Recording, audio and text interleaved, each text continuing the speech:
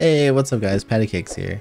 So I've had a lot of newer Destiny players asking me questions about the game in my YouTube comments during my Twitch streams lately, and I wanted to start a new video series doing my best to help new light players get a solid start with Destiny 2. The first video in this series is going to be about choosing keybinds for mouse and keyboard players that works the best for you. If you're new to the game and have some questions you'd like to see me cover in a future video, please leave a comment below and let me know. Before we get into the nitty-gritty binds, I want to take a second and explain my philosophy for setting up your controls. I've been playing FPS games on PC for a long time now, about 20 years, and since I tend to play a lot of different games, it's important for me to keep my keybinds pretty consistent across as many games as possible, and that cuts down on the time required for me to relearn my binds every time I switch games. My particular setup is designed to work fairly well across games like CSGO and Apex Legends in addition to Destiny 2, and I think when you're picking your binds, it's important to consider what other games you're likely to play. If you're new to playing on mouse and keyboard, it's important to understand that not all keys are created equally. The keys surrounding W, A, S, and D are considered prime real estate in the keyboard world, and you want to keep these for things in game that you'll be using the most. Typically, this means that keys like 1 through 4, Q, E, F, and R, and the left shift and control are going to be some of the prime real estate buttons. Ideally, you're also going to want to use a mechanical keyboard. I'll link a few popular keyboards in the description so you can check them out. So let's get into the actual keybinds. Looking first at the gameplay category, one thing to note here is the top option. If you tend to share an account with someone else and you each play on your own computer, you're going to want to set the option here to computer so that you don't overwrite each other's keybinds. For my movement keys, I keep the standard WASD keybinds for moving forward, left and right, and backwards. I use Z for my finisher ability. This is not one that I really need to press all that often, so I don't want it to be used up by a prime real estate key. For emotes, I keep these mostly on the directional arrows, but I do make an exception for having one of these bound to C, so that I can use it to third-person peek without having to move my hand away from the WASD keys. Although I try to only use this tactic when the other team's abusing it against me because it is pretty cheesy. I keep the standard T bind for push to talk and O for return to orbit. Now onto the character options. This is where things typically start differing quite a bit from player to player. I like to keep the actions that require aiming on my mouse, which frees up my movement with the WASD keys while I'm performing these actions. For example, grenades and melees would fit into this category. So I use left mouse click for fire, R for reload, and mouse 5 for melee. This is the button you hit with your thumb that goes forward in a web browser. I use hold zoom instead of toggle zoom, and I assign that to my right mouse click. Since I'm using mouse 5 for my melee, I also like that to be the same for the light sword attack, so I use mouse 5 for that as well. Then I put the heavy attack on my left click and block on right click. For jump, I double bind this one to be both my spacebar and my mouse wheel scroll down. Having jump on your mouse wheel can be really helpful for Titan and Warlock skating, and it's also my go-to button for bunny hopping in CSGO and Apex Legends. I use hold sprint instead of toggle, and I put that on my left shift. I also use hold crouch instead of toggle crouch, and I bind that to my left control key. The decision to use hold on this is for two major reasons. If you use toggle crouch and you slide into a lane, you need to either press it again or hit sprint to stand back up, which is an extra button press that you can avoid if you're using hold. And on the same line of thinking, if you use toggle crouch and try to crouch while you're dueling to throw off your opponent, you need to hit that same key again to stand back up, which is slower than just tapping and releasing the key when you have it on hold. It's really important that whatever you pick for both your sprint and crouch keys are very comfortable keys for you to press and switch between easily. I grew up playing Counter-Strike where shift and control were the default keybinds, and I've also been playing guitar for most of my life, so my left-hand pinky dexterity is pretty solid. However, I know some people really struggle with activating that pinky, so if you're in that boat, you might want to rethink how you have those bound. Sliding in Destiny is an absolutely key movement technique for high-end play. You perform this by running and then crouching.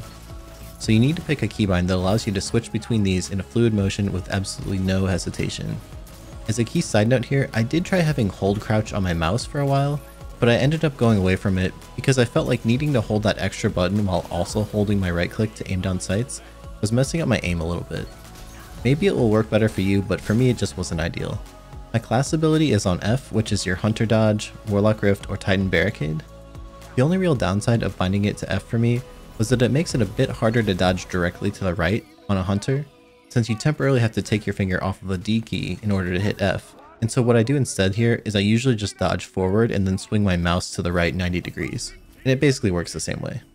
It's not really an issue if you play Warlock or Titan, since those are stationary actions. I've also played around with having my class ability on mouse wheel up, which I did really like, but on my old mouse it would occasionally trigger when I didn't even touch the mouse wheel, so I moved away from that bind, but it might be a good option for you. For air move, I have that on my mouse wheel up. This keybind is currently only applicable to Dawnblade Warlock for either the Phoenix Dive or Icarus Dash. Maybe someday us Hunters and Titans will get a neat air move too.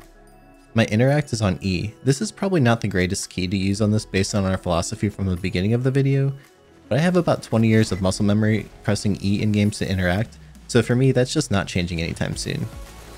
I do also double bind this key to have interact be on my left alt, and that way I can hit it with my thumb and I don't have to take my fingers off of WASD. This helps a lot when you're trying to resurrect a teammate in PvP for game modes that allow rezzing like Elimination or Trials of Osiris. It also works well when you're planting or defusing the bomb in Countdown, or when you're pulling heavy ammo either off the ground or off of a wall, and still want to be able to move around a bit. My grenade is bound to mouse 4, which is typically the back button on a web browser. I really like having my grenade bound to my mouse so I can easily aim my mouse while throwing it, and I also don't have to take my fingers off of WASD for moving. This is especially important for abilities like Handheld Supernova that require holding down the grenade button to charge it before you let go. For my super, I have that on middle mouse button, or mouse 3 as it's often called. This works pretty well since you sometimes do need to aim your mouse while casting your super, like on the Warlock with Nova Bomb. The only downside I see here is that it's a bit awkward to repeatedly press on Bottom Tree Night Stalker to continuously shoot that tether. For weapon swapping, I use 1, 2, and 3 for my kinetic, energy, and power weapons, and I also have Q bound as my switch weapon key. This is another habit from Counter-Strike, and I find it a bit faster to hit Q than reaching up to hit 1 or 2 when I need to quickly switch between a hand cannon, shotgun, and sniper. A quick warning here, one big mistake I do see a lot of new players making is keeping their next weapon and previous weapon bound to the mouse wheel. In my opinion, this is a major mistake because it's way too easy to accidentally scroll past the weapon that you're intending to swap to. If you absolutely insist on using your mouse wheel to switch weapons, the much better way to do this is to bind it so that you have scroll up, go to your kinetic weapon, scroll down, go to energy, and then middle mouse or some other key goes to your heavy weapon. I still don't think this is an ideal binding setup, but at least it's much better than the default keybind. For vehicle options, I tend to keep this pretty standard. The only real thing I tend to change here is that I bind my secondary weapon fire on mouse 4, which is the same key as my grenade button. The rest of the binds I use here are pretty standard, with just a few exceptions because of the binds I got used to in other games. For example, I have P as my roster button and I for my character inventory. While we're in the settings, one other thing I'll point out here quickly is that I do tend to use the colorblind mode Protanopia.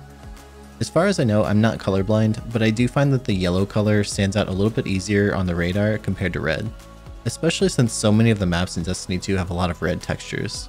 So that wraps up this guide on keybinds. If I make any big changes in the future, I'll do my best to go back and leave a note on this video. If you found this video helpful, please consider giving it a thumbs up rating and also subscribing and turning on notifications for my channel so you don't miss my next video. I found it really interesting looking at analytics the other day that a huge percentage of people who watch my videos actually aren't subscribed and might be missing out on a few videos. Also, please let me know in the comments what videos you'd like to see me cover next. If you guys are into it, I'd like to do a lot of these videos for new light players because I think there's a lot of people who are struggling to get started on Destiny 2 on PC, and I think I can shed some light there. I stream live on Twitch a few nights of the week, and I'd love to see you in chat. You can catch me over at twitch.tv/pattycakespc. And finally, we have a fantastic Discord community that really enjoys helping new players out. You can find a link to join it in the description. That's all for now. Catch you guys next time.